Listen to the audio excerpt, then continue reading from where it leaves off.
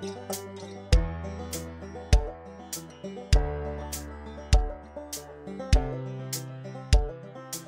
we're going to learn about solutions to several classic algorithmic problems. These will help us with the movement of characters. It can be a huge improvement. What we need then is a series of instructions the character can use to reach their destinations. It's easy when they move in open spaces, but harder if they navigate around some places. AI in games is smoke and mirrors. It's all about what the user believes, but we must solve navigation. This is the bit to learn for citation. Minimize the sum of distance traveled G, add it to H hour heuristically. Guess how much distance is left to go.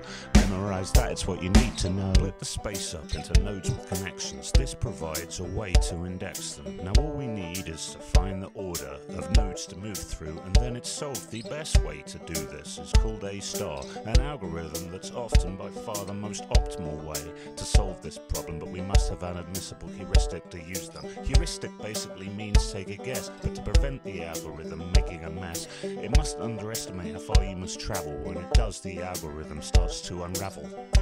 AI in games is smoke and mirrors. It's all about what the user believes, but we must solve navigation. This is the bit to learn for citation. Minimize the sum of distance traveled G, add it to H hour heuristically. Guess how much distance is left to go. Memorize that, it's what you need to know. Basically what the algorithm does is minimize the distance traveled so far plus the distance our heuristic guesses remains until we reach our goal.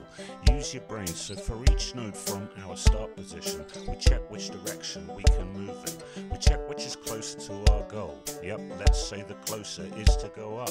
We check what happens if we go up, okay? From there we can only go the left way, but the total of the distance traveled from that bit plus the distance we find from our heuristic is greater for there than it would have been if we had chosen to go right previously. When that happens, we go back and turn right. The process continues until we reach our goal. It's quite complicated to implement this. We have to store all the nodes in lists. A closed and an open list, we call them. The open list will hold our solution. AI in games is smoke and mirrors.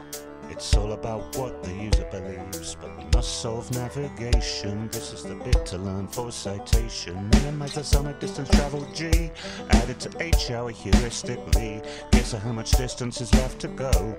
Memorize that, it's what you need to know.